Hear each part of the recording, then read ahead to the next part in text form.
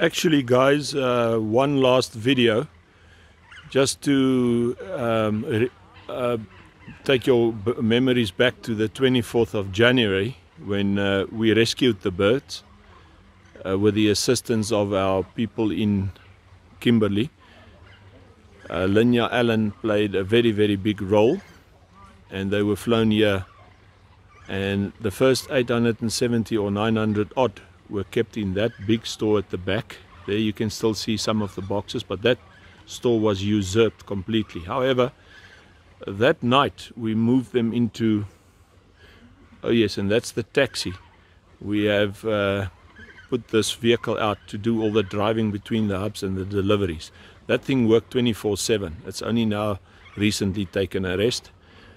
But anyway, this house is a safe house where we are specialist investigators in crime, so we sometimes keep people here for their own protection. But this house is being run by Brendan Riley, which is the head of this farm and the head of my project here, running the hub here.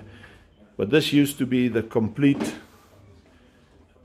kitchen where all the foods were prepared, and then outside, I'm sure you remember those videos.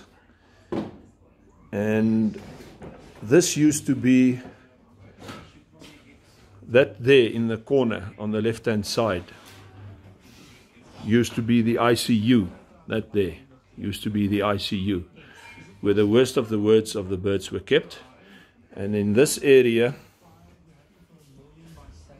and this area here, where the 900 birds were kept for a few days, and then afterwards they were sent out to different hubs. Once again, thank you everybody for your involvement.